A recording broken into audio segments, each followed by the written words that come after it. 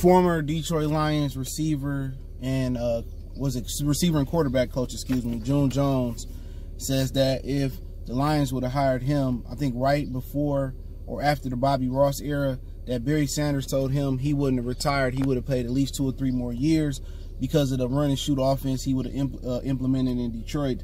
It would have been good for Barry. But hey, hit that subscribe button, bell icon button, Motor City Sports Talk. We in the building. And he was on the Sports Gambling Podcast, and June Jones said he called Barry and said, if I get the job, would you stay in Detroit? And Barry said, I'll stay for 2 or 3 more seasons. And the Lions didn't hire him. Now, he was the Lions receiver quarterback coach Barry Sanders' rookie year.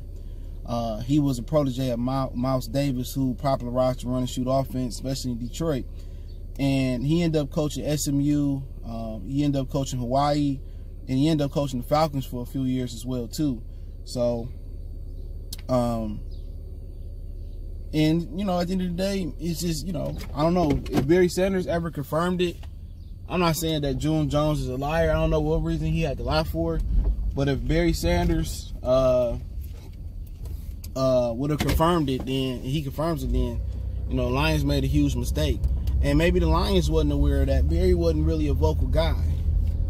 You know what I'm saying? Barry wasn't going to sit here and yell to the top of his lungs and say this. Now, maybe they had the conversation. Barry said, if you hire this guy, that guy, I'll stay. And the Lions hire, you know, whoever they end up hiring, maybe it'll win different. I don't know how much pull or how much, you know, the Lions valued Barry Sanders' opinion when it came to coaches, which they should have valued his opinion.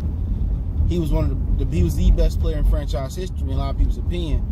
And other players like Michael Jordan and LeBron James, and I'm pretty sure Peyton Manning, you know, had some type of input on some, you know, coaching changes that happened on their franchises, and maybe the Lions just didn't give Barry that, you know, that pull. But I would have hired the guy if it meant 2 or 3 more years of Barry Sanders. It would have meant 2 or 3 more years of revenue and jersey sales for the Lions. You know what I'm saying?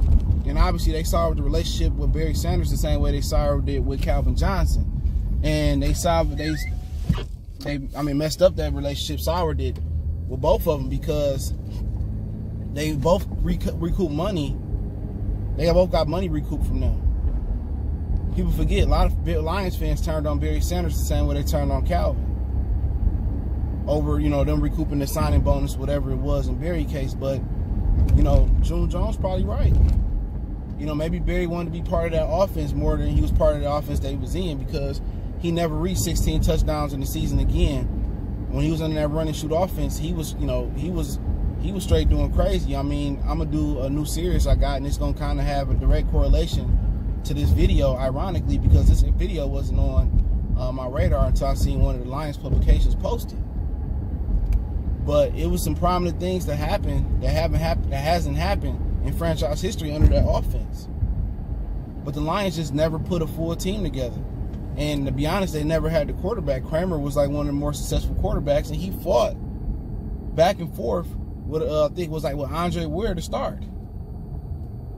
So, you know, if Barry would have stayed, man, under June Jones, that would have been dope. But the question is what they would have won. But also, Barry would have easily broke the rushing record. But it just lets you know, same way Barry went out, same way Calvin went out, they was just tired of losing. They was tired of training and knowing you didn't have a chance to win. And the Lions didn't have any sympathy towards them to let trade them and go elsewhere or get them what they wanted. And even to add insult to injury, they recoup money from them.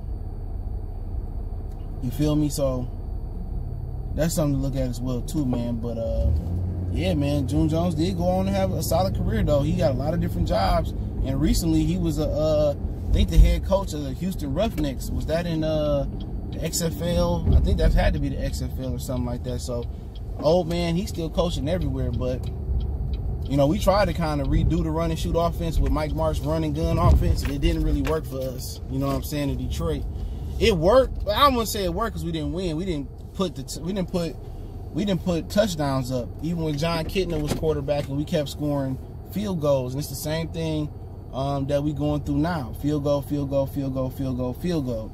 So let me know what you guys think, man. I put the article link in the description so you can check it out. Don't forget me on Facebook, Instagram, Twitter. Reach out if you got business questions, require response, video questions. We gone.